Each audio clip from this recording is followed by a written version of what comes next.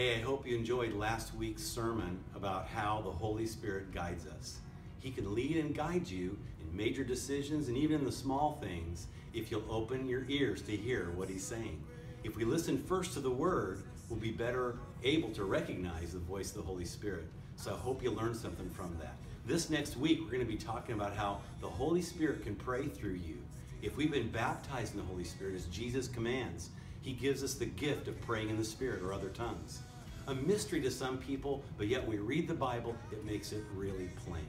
Don't miss this next week's sermon. Come on Sunday. I know you'll enjoy it. Tag somebody with this video. Invite somebody using Facebook.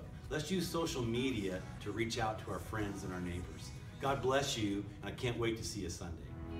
Your love's so great, Jesus.